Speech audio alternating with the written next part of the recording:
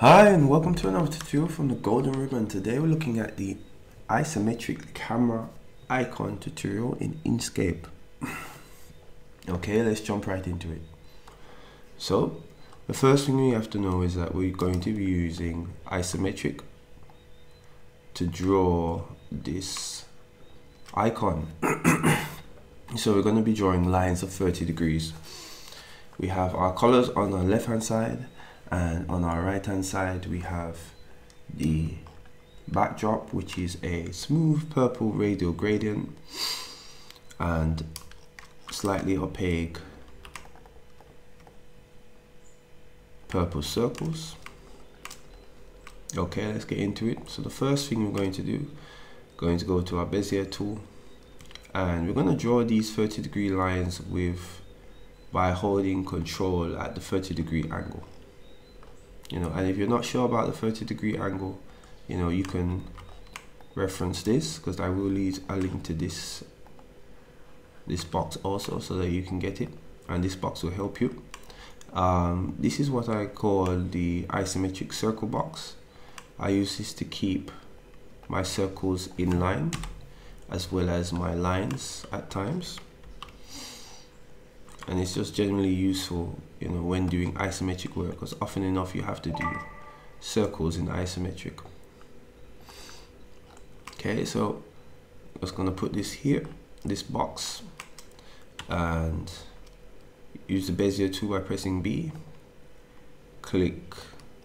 left click and hold control, and if you hold control, the line is going to move by increments of 15 degrees. So on the third one, so you got 0, 15, 30.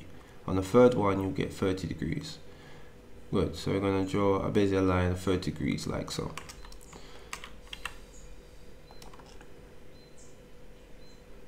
Good, and I'm going to draw it about here. Let me just remove the box.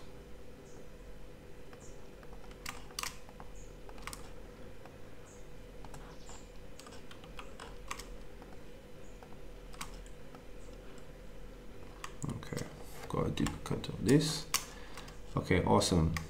And your first line should be roughly a width of 28 to 30 along the scale, and then we're going to draw a connecting line to this, which is straight, and that line should be roughly, you draw that line here. We're just creating the base of our camera right now. We just get the ruler tool and measure this quickly so that you know exactly, because I am using exact measurements here. And we have 26 millimeters, so this is in millimeter scale. So we have one that's 28 to 30, and then we have a 26, and then we're going to continue the line, and this next portion should be 90 to 92. Let's make this slightly thicker so that you can see it a bit better. 90 to 92. Alright, and then we're going to draw a final line for this base, which is roughly the same size as the 26, and we're going to place that line right here, perhaps a bit smaller, and yeah. And if I check the distance for this line, it's about 25, yeah, about 25 width. Good. Okay, just did something wrong a little bit. This 90 line needs to be 30 degrees, but that's pretty simple to do. Just going to delete this and unify these two, and let's just make sure that this is indeed 30 degrees.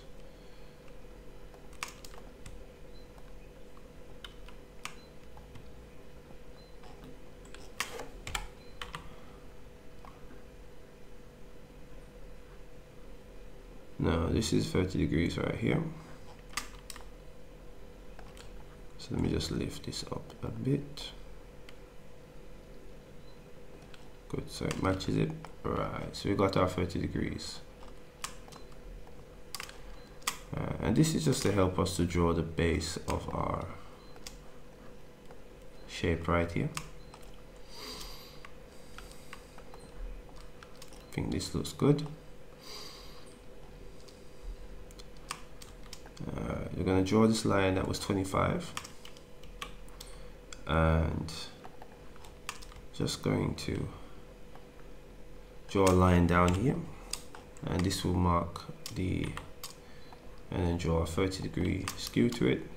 Right, it's 30 degrees, no, that's 15.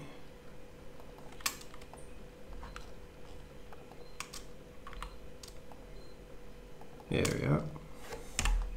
Good.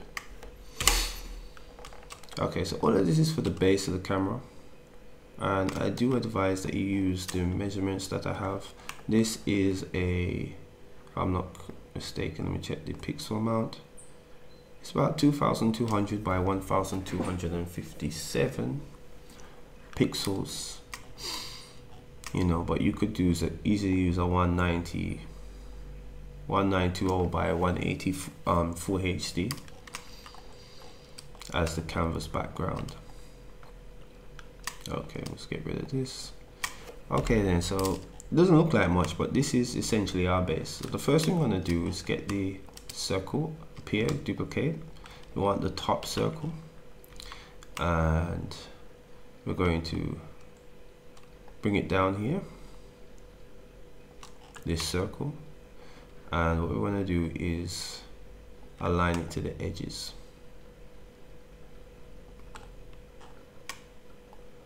As much as possible. Good. And then we're going to select this, and we're going to go to path, select the longer piece here, path and union, and let's just delete this piece that's connected. Right, so we have our circle here, and we can even delete these two nodes here. So just going into our node editor, you can press F2 to go there and just delete, so because we don't need those parts. Good. And for the next part, just gonna draw it down. Let's draw a 30-degree line here so we know where to stop.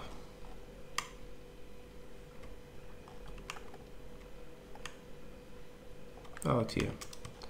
And we're gonna draw a connecting line for these two.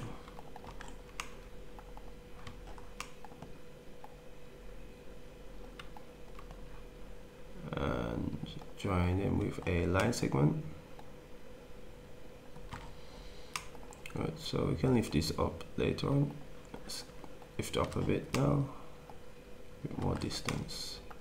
Right, and I am being meticulous at this stage because this will make the rest of it much easier. Okay, so we have the base here. I think it's thick enough for you to see. Then we're going to duplicate it and lift it up. And we want the distance between the top and the base to be roughly 70 millimeters. So we're going to measure this line, and what do we have here? It has a height of height's a bit big. See if we can make this a bit smaller. Oh, it's in pixels. Let's change this to millimeters. Right, this should be roughly 70 millimeters. Awesome. Oh, before I even duplicate this, let me just curve the edges too. So in our example, we have curved edges, and how we achieve that, let's put this in white so we can separate it. Let's put this to 1. Alright, so how we achieve those curved edges is by using the top circle from the isometric circle box that we have on top. That's why I like using that, because it helps me with the circles. and we're just going to place them exactly along the edges of each vertice, or each vertex, sorry. Oh, vertice can work. Each vertex of our shape that we've just created. So where the two lines meet, each corner, we're going to put the circle, and we're going to line it up so that the circle's edges match up with the edge of the stroke as best as possible. Good. And then what we're going to do, press B or go to the Bezier tool in your toolbox, and we're going to draw lines right through where the white circle completely obscures the black stroke. So where the white circle completely covers the black stroke, we're going to draw a Bezier L. I'm going to do that for every one of these first so we can see what we're doing. And about here. So you're looking to see where the circle completely obscures the stroke. The white circle completely obscures the black stroke. And do one up here.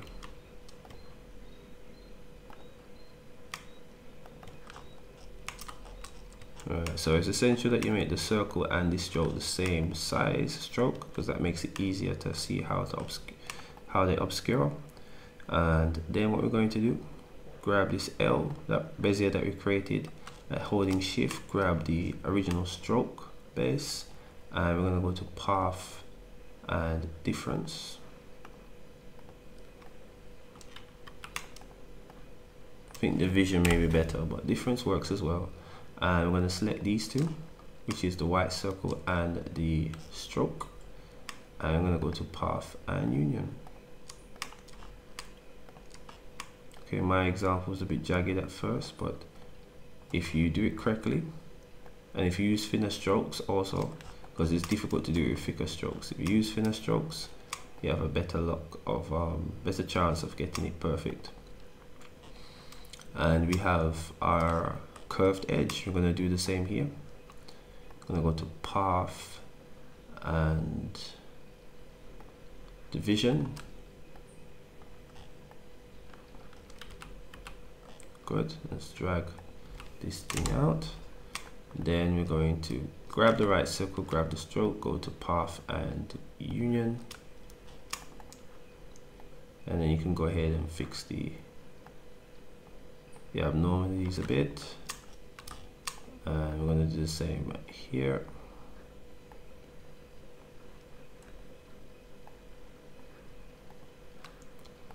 I'm going to go to path and difference. Select this in the stroke, go to path and union. Just correct the strokes a bit.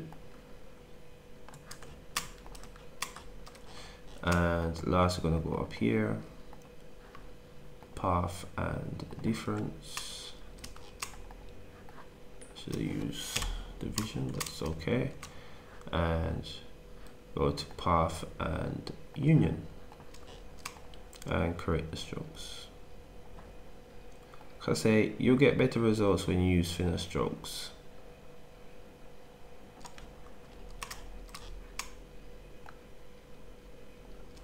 Okay, see some of these strokes too, these notes. Okay, so we have our round up here, and I'm just going to select these two nodes. In fact, let's delete some of these stray nodes here so that there's no confusion. Good, and see that we delete some of these too. So let's go ahead and delete these nodes so that I can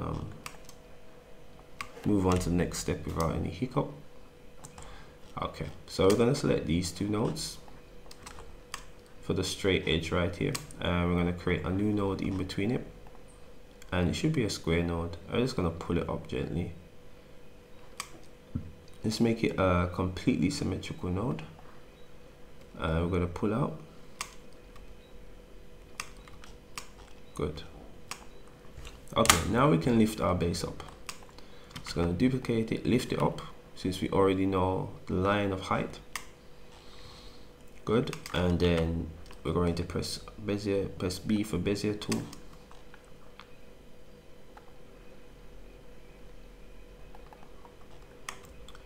And going to lift this up here and close the Bezier. Move this to the side. I'm going to do the same with these next points. Let's turn on the snap tool, and you're going to turn on snapped paths. Good. And cost nodes, and we're going to draw lines up here. Good. Snap here and carry you down. I'm going to do the same here, holding control to make sure it's 30 degrees, but you can always just follow the line also. And come down here and come down here. Good. And lastly, we have the circle. I'm going to look for the furthest edge that we can find, and you're going to draw a diagonal connected to this path right here and draw a line here. So now we have like the 3D base for our camera, our isometric camera. Delete these lines. Good. So now we can actually begin to color this in. I'm going to use this color for the top. Use this color. For the middle, we're going to use this dark blue here. And then for the side, it's going to be a mix between this dark blue and this light blue. It's going to go to fill and pick up the mix. It could be slightly darker. Good. For the front, we're going to use the same blue. And we're going to use the same blue here. And base it with the same blue. Good. So now that we have our shape, let's just bring this down the hierarchy a bit. Good. Going to grab this tool. We're just going to bend it up slightly. Take out the snap tool. And same here. Just going to bend it in. Use the node tool and just bend it in. And then going to put it underneath.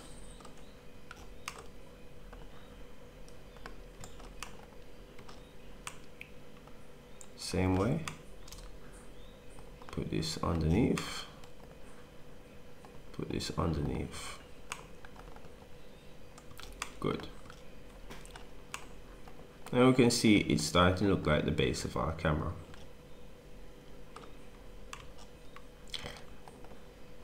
Yeah.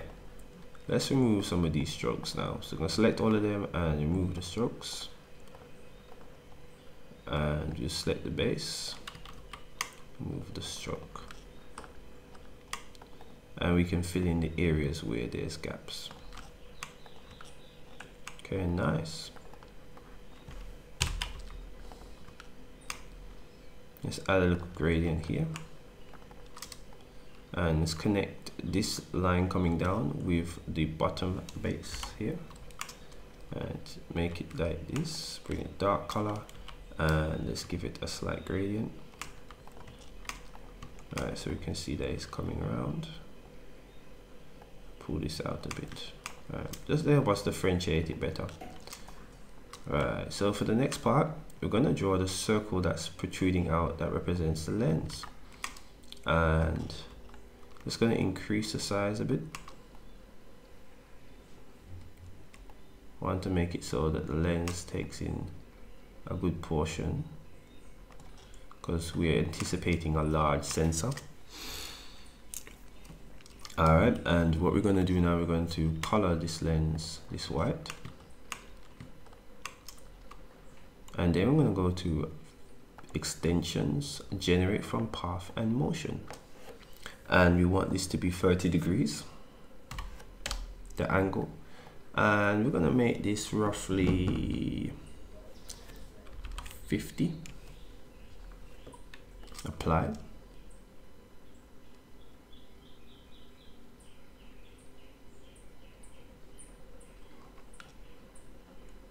And close.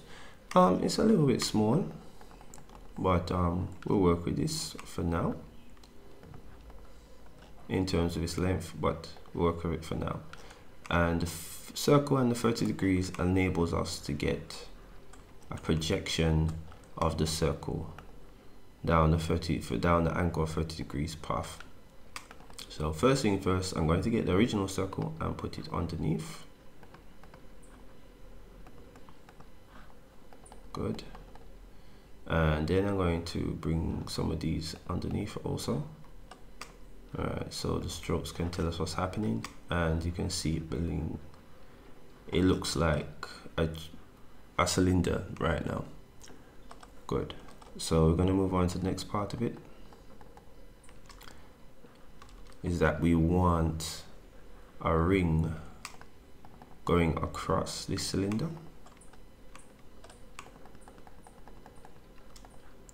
First, let's get rid of the strokes on the top because they're a bit distracting, and let's give the strokes on the bottom a slight darker tone so we can differentiate them.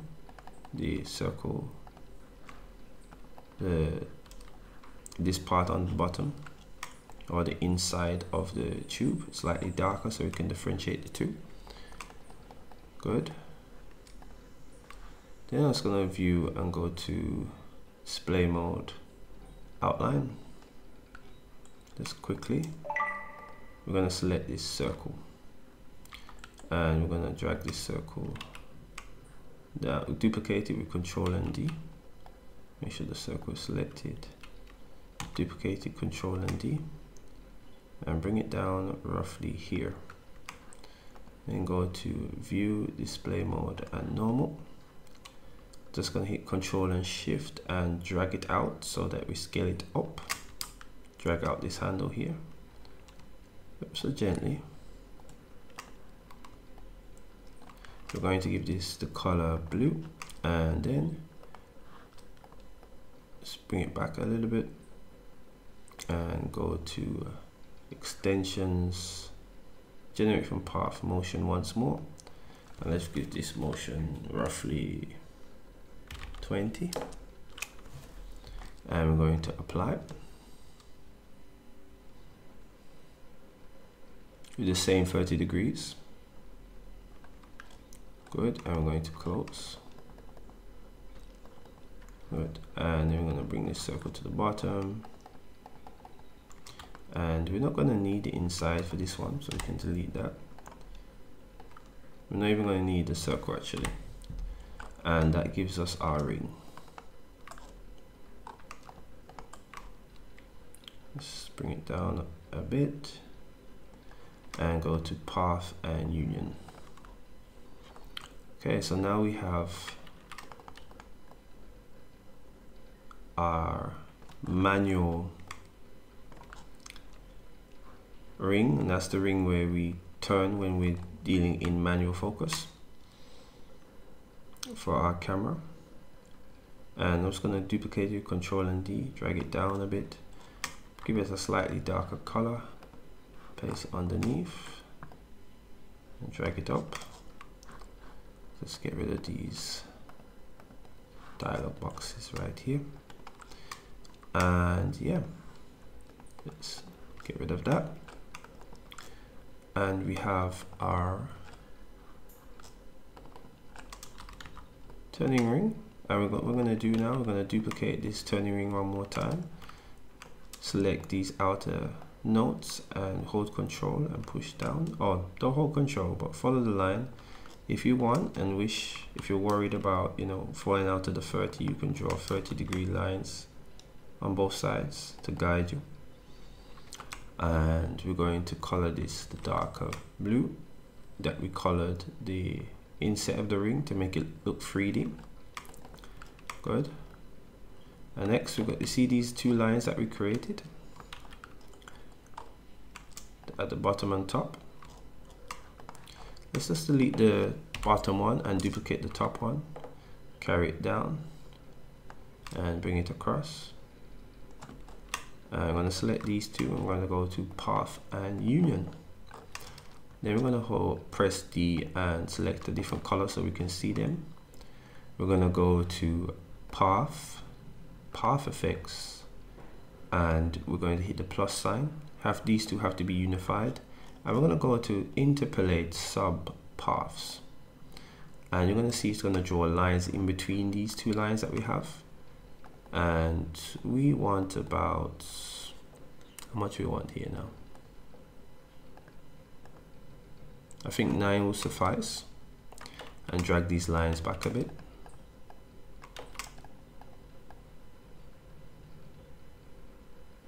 Yeah, this looks good.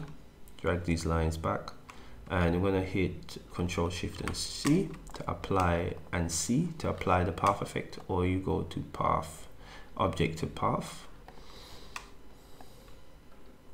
and then we're going to thicken these up a bit. So we're going to go to fill and stroke, object, fill and stroke, go to stroke style, and we're going to thicken up these paths by say 5. Ooh, not 5.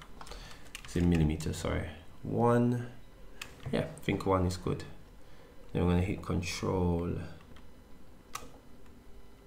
Alt and C to change these strokes into actual paths, or you can go to path and stroke the path. And you know, for the perspective, I'm just going to grab these and bring this up a bit, and grab this and bring this up a tad. Good. And then go to path and difference. So with these two selected, and we have the oscillating ring right here.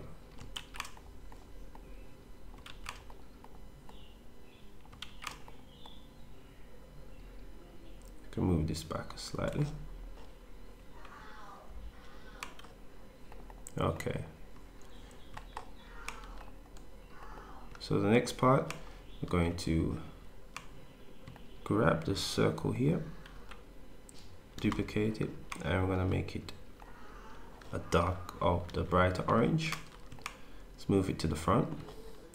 Let's scale this down, and then scale it up a bit, and then we're going to duplicate it with Control and D and scale down the duplication, and change that to a darker orange. Good. And now we can move on into our lens head, and what we're going to do here is, should have kept the original circle. Let me just duplicate it one more time, bring it down here, and we're going to make this go to generate from path and motion. We're going to make this approximately, let's see if we can make it 30. Apply.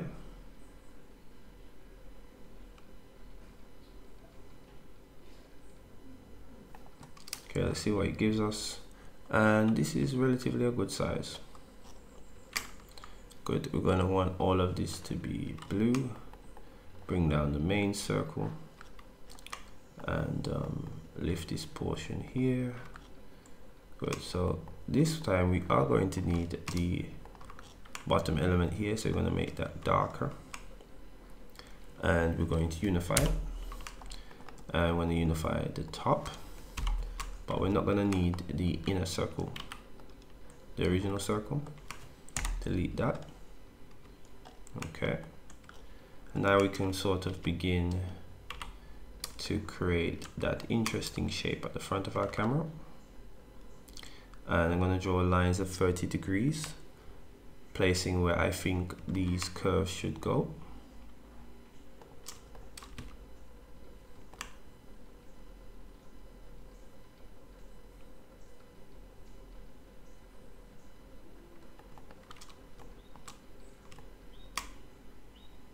Okay, So I'm gonna come here and following these lines, let's make this one white so we can see which ones we're following. I'm going to follow these 30-degree lines and I'm going to draw a rectangle, making sure that the line up is as close to 30 degrees as possible. I use the increments, I use these boxes that we created here for the oscillating ring as a guide to create the lines for the lens head.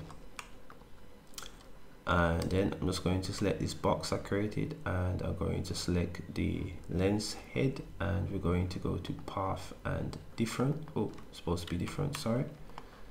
Path and difference. Across here. Good, and we're going to do the same for where each line is. So I'm going to turn these black. Everything seems to be grouped together. I'm going to turn these to black and turn these to white because we're operating on these two now. And we're going to do the same. Just draw a line in and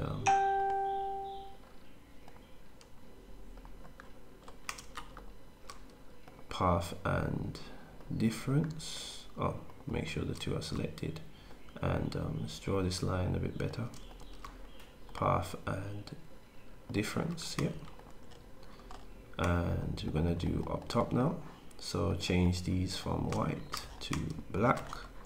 Change these from black to white. And I only change the colors because I want you to be able to see what I'm working on so that they don't interfere with each other. Draw the box with the Bezier tool, select these two here and go path and difference. Okay, so let's delete these lines here because I don't need them anymore. And this grouping, sure. Sorry, there it seems to be automatically grouping things. Let's delete these.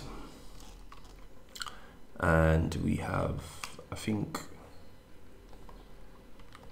a couple more. Let's draw some right here.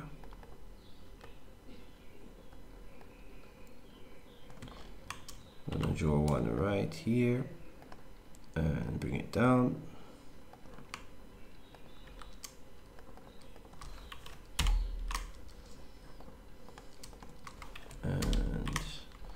Make sure the two of them are selected and go to path and difference.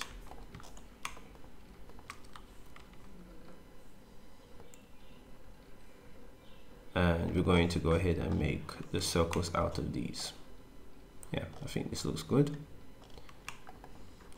So let's go and make this a curve. So just gonna use freehand here and just use the handles. I could use the isometric circles, but I think we can make this via freehand. You know, and like I said, the isometric circles are there to help you. They'll help you a bit for this, but this one may be slightly difficult even to use isometric circles because the surface is curved. But I mean, you can still pretty much use it. And let's bring this out a bit as well. Awesome. Good. And then I'm going to drag these in a bit.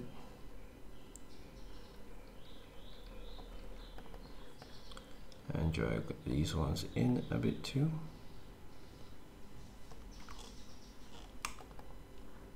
Same for these two. Let's drag them in a bit. Alright, and we're just dragging it in because often enough these two pieces are longer than the rest. Good. Have our pretty much base here, and we can go ahead and remove the stroke. And we're going to just select, double click to go into node mode, enter in some nodes here. Let's enter in 2 more nodes, insert new node. I'm just going to delete this piece here and drag up these handles to create our circle.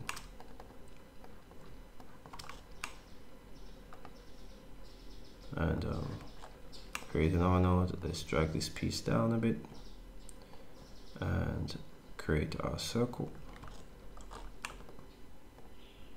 our rounded edges, sorry. And let's do the same here. Drag this down, bring this up a bit, and a circle. And we're going to duplicate this a bit, drag this up, drag our rounded circle. So just inserting nodes and creating the circles, creating the rounded edges, sorry. I typically insert 2 nodes and just delete this one. We get our rounded piece. The same here. And we're just going to move this down a bit and create our rounded piece. And do the same here. Insert twice, move this down and create our rounded piece. And last but not least, insert 2 nodes, drag this down and create our rounded piece. Awesome. So we have our rounded lens head. Good. And it's a little bit too much flush to the left, so we're just going to bring it in and make it always flush to the right. You know, yeah. And then we're just going to duplicate this inset here, bring it down, and let's select this blue and drop it so that our blue has an inset too.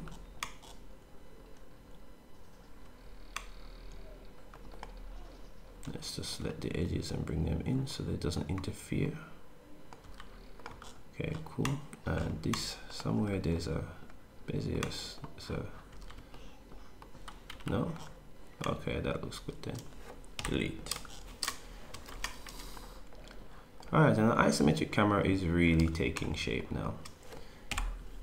So we can go ahead and create things like the buttons. I'm just gonna draw for the isometric circle top here.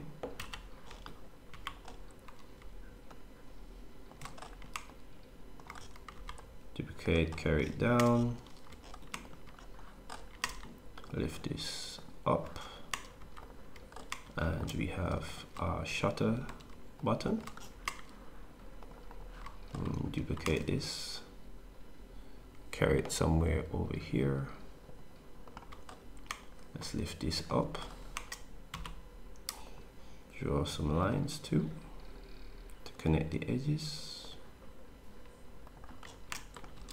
And put it underneath so that we have a button with more size to it. Let's increase the radius a bit. Doesn't have to be that long either. Can carry it down.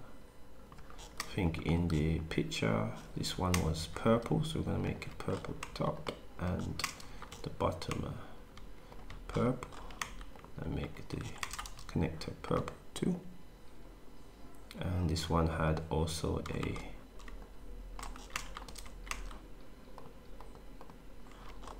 border around it, black border. This can come down even further. Down even further. Right, so we have the black circle button right here. Okay. Now, for the purpose of the tutorial, we can follow in and do the flash head, but I'm just going to copy and paste it. So I think that's something that you can do.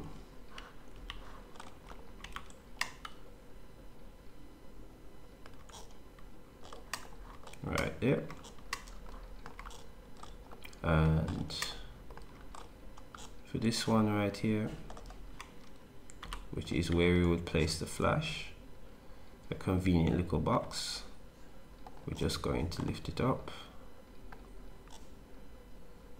you know, by a K amount,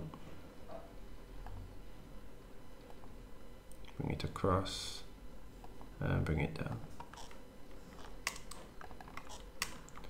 paste it white. I'm going to do the same on this side.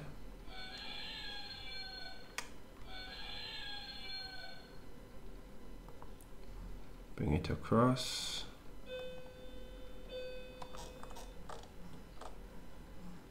Bring it down. And bring it across. And bring it here. Right, and then we can separate them a bit. Make sure this is 30 degrees. Circle off, it's not 30.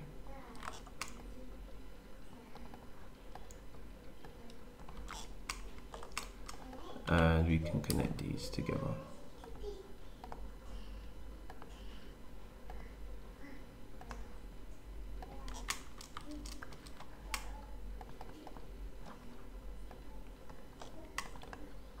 Alright, and bring these two down.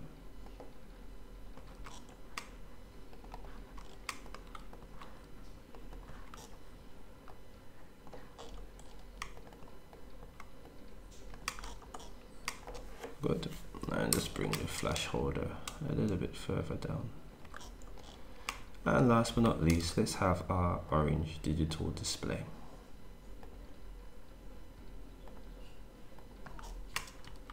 Make it orange, bring it down, and drop it underneath.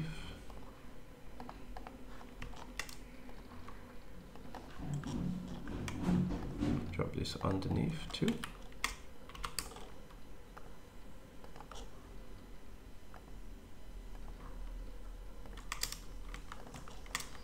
Right.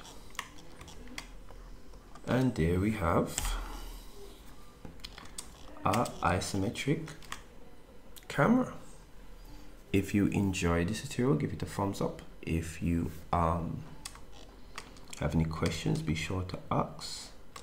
You know, if you have any more suggestions, you can use that. You can use this platform to add the suggestions. I appreciate that, and the comment section appreciates that.